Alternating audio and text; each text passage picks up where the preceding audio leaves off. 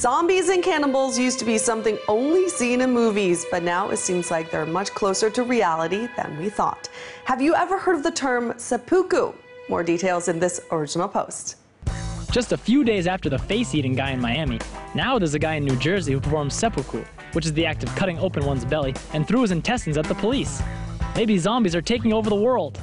On May 27th, police in Hackensack, New Jersey got a call at 10 p.m. from someone saying a 43-year-old man by the name of Wayne Carter had a knife and was threatening to hurt himself. When police arrived, Carter stood up and stabbed himself repeatedly all over his body. He then allegedly threw some of his exposed intestines at the officers as they tried to approach him. The officers then had to call the Bergen County SWAT team to help subdue Carter. He is now in critical condition and has had a history of psychiatric problems. Oh yeah, who needs to watch movies when reality proves to be much more interesting? But there is more to the story. Here's the rest of this original post. The U.S. Center for Disease Control and Prevention released a guidebook for fighting zombies, and Google put out a zombie map. Then in January, the Shenzhen government issued a self-defense guidebook to fight against aggressive bio-creature attacks. While the U.S. Center for Disease Control and Prevention officially announced a zombie apocalypse is not upon us, according to the LA Times. However, they also released a handbook called Preparedness 101 Zombie Apocalypse. Man, I can't wait to hear what Chinese microbloggers have to say about this.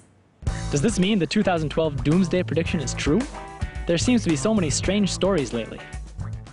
Apparently, some experts do claim that a zombie apocalypse is plausible in the near future. According to Cracked.com, brain parasites, neurotoxins, brain disorders, neurogenesis, and nanotechnology all show potential threats of creating such a catastrophe.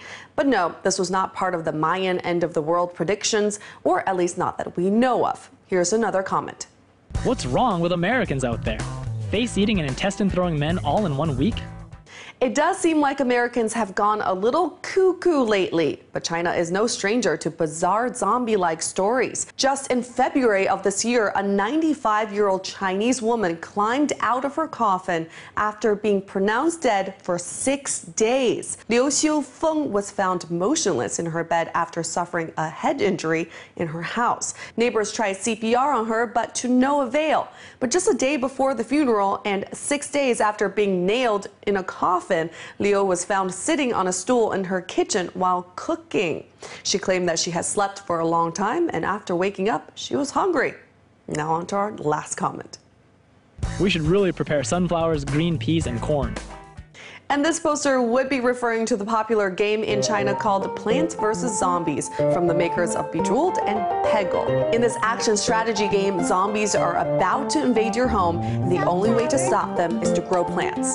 There are extra points if you can grow some specialized plants and vegetables. So in the case of the intestine-throwing wacko in New Jersey, all the police had to do was throw some green peas at him.